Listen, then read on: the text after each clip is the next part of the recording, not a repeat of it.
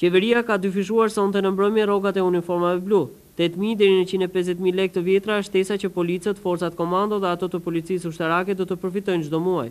Kjo masë e re shpërblimi do të sigurohet nga taksa e re për solidaritetin me forcat e armatosura. Kriteret dhe masa konkrete e shpërblimit për çdo strukturë ose funksion do të përcaktohen nga ministri Rendit Petro Koçi dhe nga Mbrojtjes Luan Hajdaraga.